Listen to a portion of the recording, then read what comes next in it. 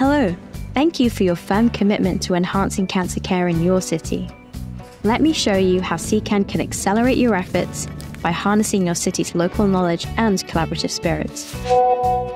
In Kigali, for example, care coordination for breast and cervical cancers was fragmented, causing delays in diagnosis and treatment. Together with CCAN in Rwanda's 5 primary cancer centers, we established a patient navigation program that centralized data and improved communication among healthcare professionals. This initiative impacted 1,350 patients, doubling treatment accessibility within 60 days from 58% to an impressive 92%.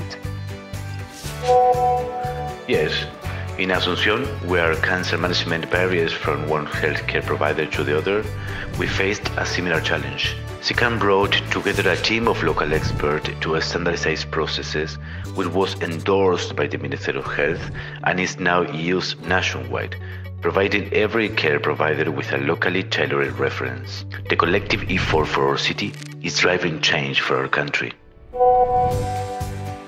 But change comes in many shapes and sizes.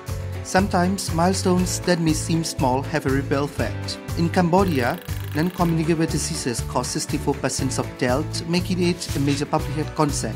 Phnom Penh recently joined forces with CCAN, uniting the Ministry of Health and the local stakeholders from both public and private sectors to address local challenges. The city is ready to collect the data to identify care gaps, using these collaborative discussions as a foundation for innovative solutions. Now, it's your turn. Begin your story with City Cancer Challenge today and take your city further.